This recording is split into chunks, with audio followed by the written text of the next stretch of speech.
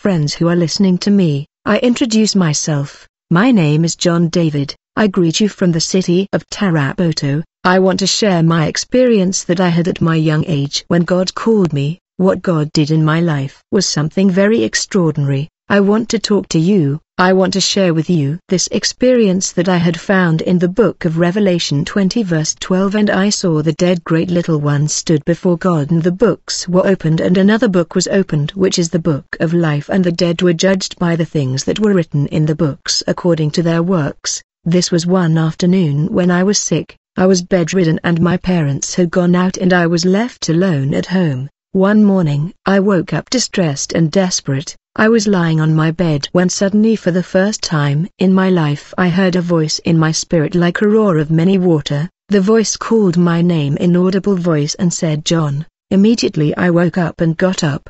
I looked at the place where I was there, and there was no one who was there. I thought it was my conscience or my mind that was talking to me. Again I went to bed, and then the louder voice came again, strong. I was now afraid and said, "What's happening with me?" But at that moment the voice became the loudest and so strong to the point that my body shook. The voice spoke to me more powerfully, "John, son of man, now listen to my voice. You still don't understand what I want to do with you, my son." I didn't know what to say, and I said inside me, "What is that voice that speaks and whisper inside me?"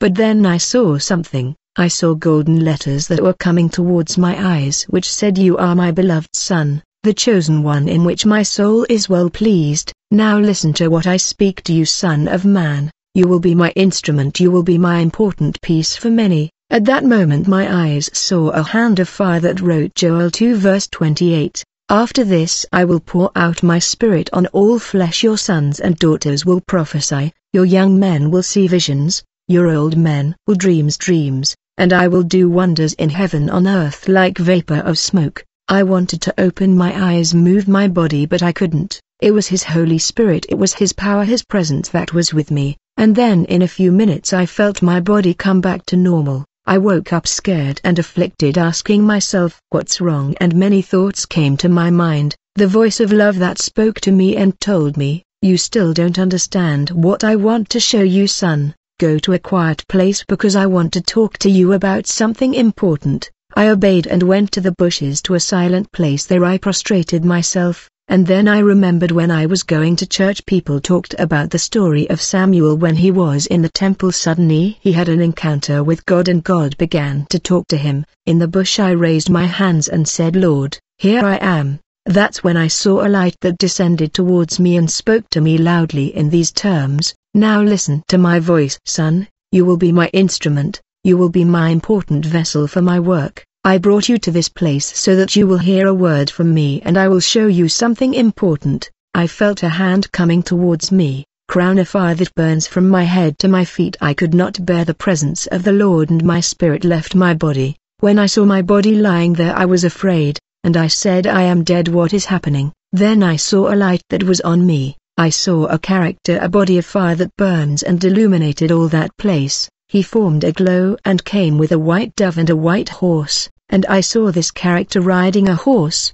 His clothes were white clothes, and he had a golden belt, and on his robes it said, "King of Kings and Lord of Lords." I said, "It's Jesus who is there." I couldn't see his face. I could only see the shoes on his feet and his clothes. I continued watching, and he spoke and told me, "Get ready, come and I will show you."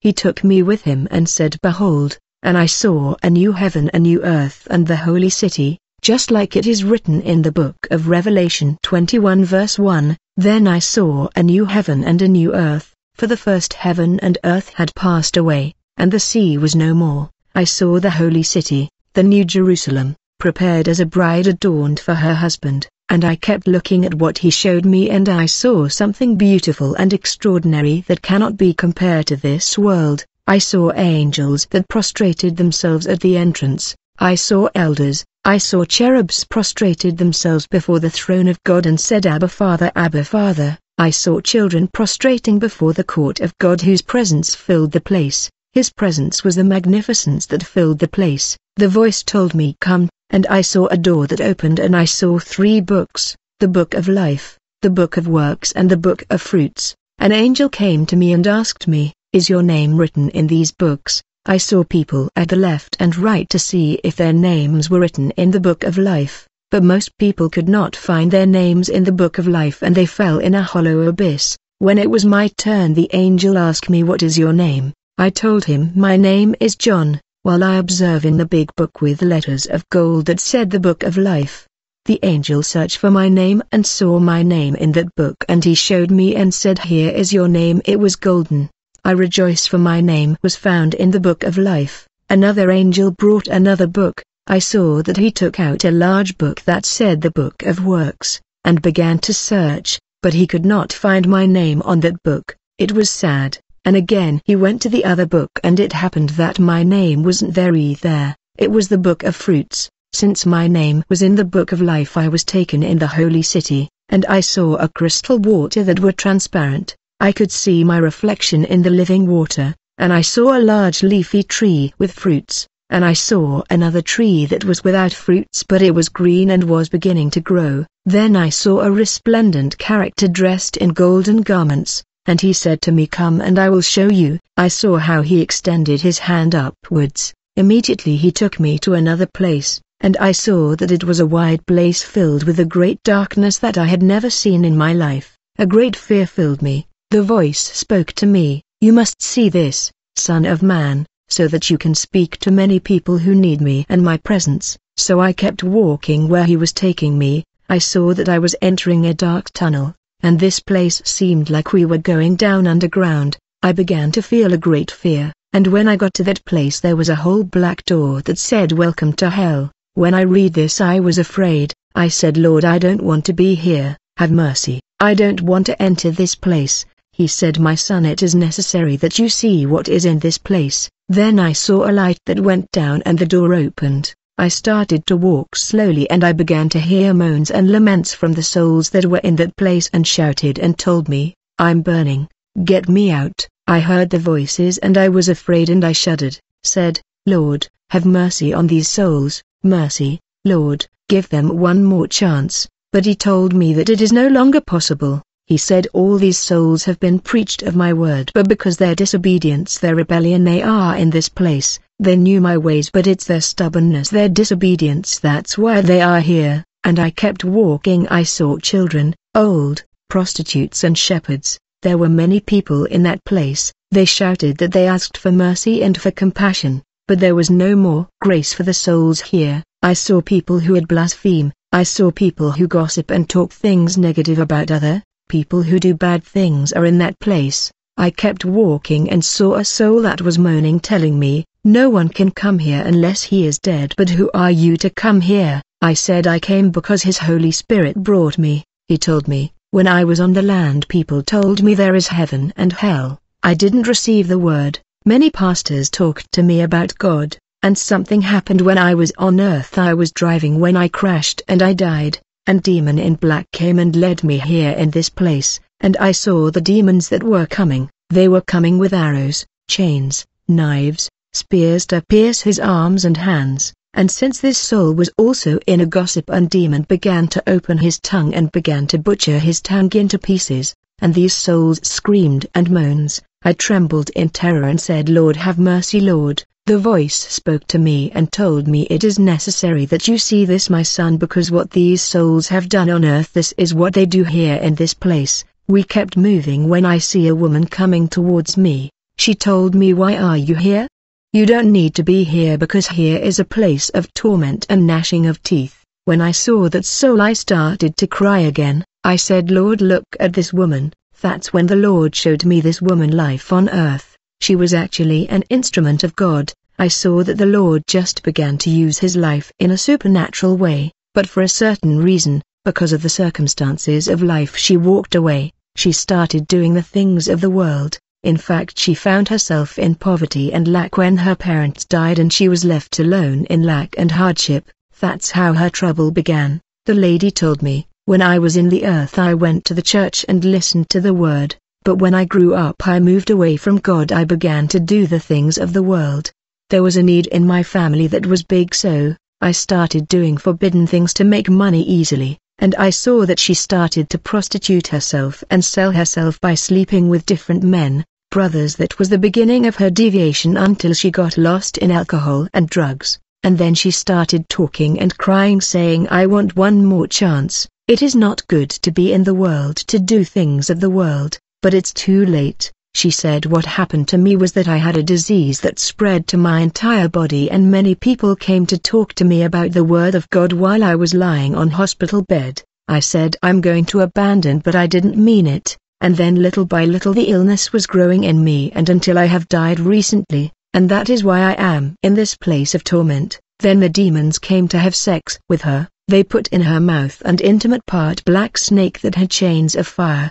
The snake crossed over her whole body, and she started to moan and scream, it's burning me. I begged for mercy for her, but it was too late. The voice said to me, you will speak to the masses who are on the earth, tell them that there is hell and there is heaven. Those who do not obey my word will come here, they must return to me. There is only salvation on earth. I saw more souls. I also saw the singers, the musical groups. I saw Michael Jackson. I also saw the people who worked on scenes and all the singers, people that work with Michael, and these souls moaned in that place with torment, with anguish. Then I continued walking, and a soul approached and told me, when you go back to earth, tell many to accept that God that is alive and reigns. I don't want you to be in this place. It is sad to be here. There is no peace, there is only lamentations and suffering. That soul began to moan. I started to see a door that opened again, and a loud voice said, open the door, my son is going to leave.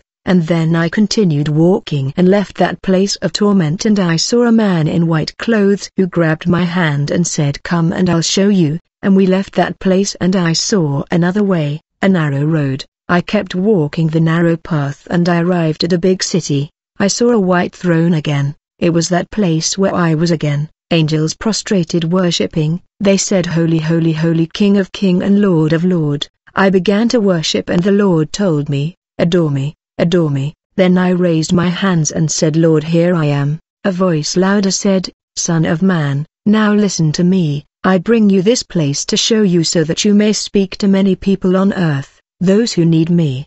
There on earth there are many who do not believe that I live and I am a real God. I am a God of ancient times, and there is no change. I am the Alpha, I am the Omega, the beginning, the end, the first, the last. Beside me there is no other God. Then I see some golden letters that spoke to me in Isaiah 4 verse 55. I am Jehovah, and there is no one else besides me. I will show you even if you do not tell me. I saw angels prostrate and spread their wings, and they worshipped the King of Kings and Lord of Lords. I prostrated and raised my hands, and then I saw a hand descending towards me and said, I brought you, Son of Man, so that you can see with your eyes that I have mercy for the sinner, I have mercy for the weak. And I said, Sir, I no longer want to return, because this place, Lord, there is peace, there is freedom. Then the voice of God spoke to me, Son of man, you will go and speak to many who are the many will say that you are crazy, many will say that it is a story. Many will say it's history, but talk about what I'm talking to you, Son of man. Then like a breath of life he came towards my spirit, like a giant hand that spoke to me and told me to receive the anointing, receive the power, receive by grace, by my mercy I fill you with my presence, with my arms of love.